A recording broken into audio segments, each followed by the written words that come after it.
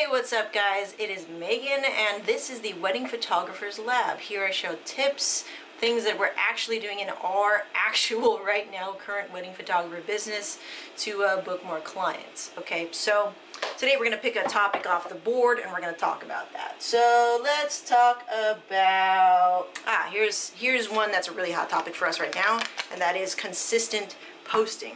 How do you get your work out there? How do you market to people instead of just going up to people and say, buy my stuff? That's a little hard. That's a little bit of a hard sell. You can do that. We call that a right hook. You can do that after you have jabbed. Read Jab, Jab, Jab, Right Hook. If you have not, by Gary Vaynerchuk. It's very, very illuminating. All right, so how do you jab other than putting out your work? Well, yes, putting out your work in a blog like it's been done for many, many years is all well and good, but now things are changing in the social scape and how we consume content.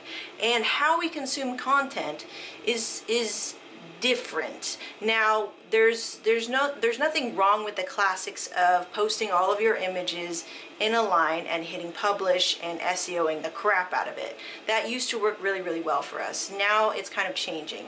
And as we talk a little bit more about personal branding and how you're going to stand apart from the next guy who's silhouetting their couple at sunset, we talk about personal branding in the context of you putting out something other than your work, right? If you haven't heard about that, you can check out the other videos on how I talk about transparency and stuff and personal brand. So here's the deal. The biggest kind of thing that's been keeping us in the loop of the SEO game and keeping our schedule booked up until 2016 is that we consistently post more than just pictures. Okay, so now that I've moved from shooting and into the social marketing world and blogging and content creation world for our business, we've seen a really, really crazy kind of thing where we don't have to pay these SEO dudes to do their white hat, black hat SEO shit all the time. Now we're actually creating useful, evergreen content that boosts up the site inevitably, invariably, irrevocably. What's the word? That boosts up our site organically, and that is key. You know, you don't want to get dinged every time Google has some algorithm change, which is something that I was really, really against, because we would spend thousands of dollars on companies that'd be like, I'll get you to first page, yeah? And then Google updates their crap and then we're kicked back down. Not really kicked back down, but I mean, you paid all that money, right?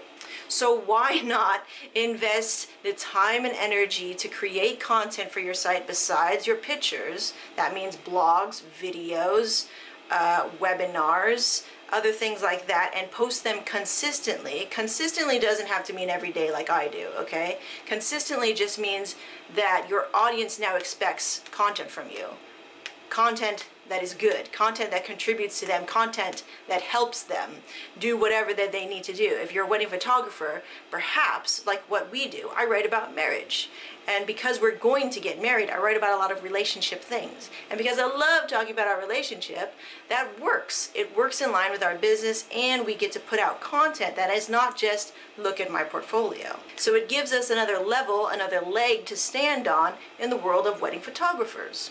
That's what you need to do. Go out there, find out what else you can create as far as content. That way you can jab and create a little bit of content for the people that are consuming it, and they're not just going, oh, another wedding, another sunset, another silhouette, another reflection.